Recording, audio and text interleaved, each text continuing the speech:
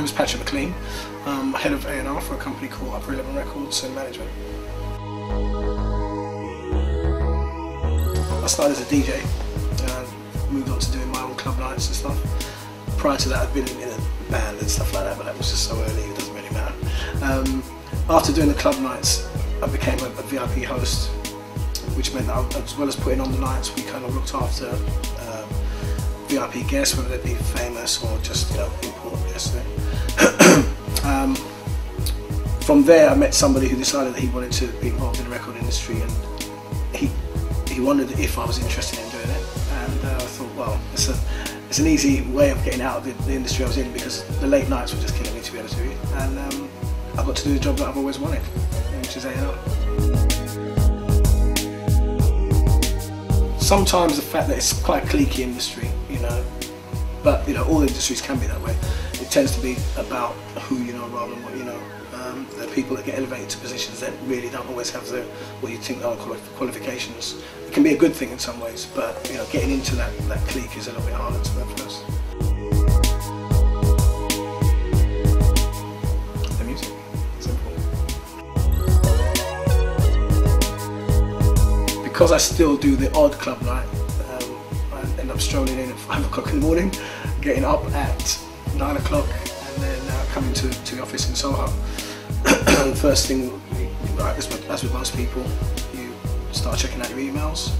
About 3-4 o'clock we have a group meeting. Then I get my 2 assistants to give me an idea of what they've been looking at recently, which artists, which bands. Then that will normally involve, say, about an hour or so of a listening session. And then there'll be other things like rehearsals for a couple of the artists that we've got. One of them is Natalia, who's doing really well at the moment, so we've had some rehearsals because she's performing with a live band again, which is really good. She's loving that. And then, as I said, sometimes because I'm still involved in the club industry, I do end up doing a little bit of hosting later on, which is quite good for the job I'm in during the day, because sometimes if we have to look after clients or if we've got people over from the States, then sometimes it helps as well. I would say get into it for the right reasons. The A&R side of the industry is the creative side. The business side is important to us, but it starts off with music, so you've kind of got to be interested in music. But also have an idea on what is commercial as well, because you know, it being a business, there's a certain amount of what you do that has to be commercial to allow you to do the things that can be side projects, that can be development and stuff.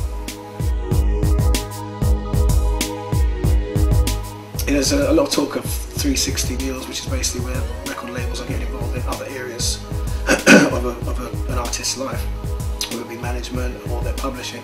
That is going to be important, and how the industry learns to deal with that, how the artists learn to deal with it without feeling as though they're trapped in, you know, boxed off into a corner. That will be important, and also making sure that these labels actually know what they're doing once they do take on those extra duties. The way music will be brought to the public is going to be in a totally different way. A lot of things are going free on magazines, a lot of cover mounts and stuff like that. The live industry is going to be really important. The artists that come out and actually see themselves as a brand, like everything they do as a brand, and start thinking of different revenue streams. You know, the label obviously is going to be thinking of that as well, but the artist needs to be looking at it for themselves and their management as well. So once people realise that the actual music itself isn't necessarily going to be sold in the volume that it has been, but the artist brand can be sold to a much greater degree, then I think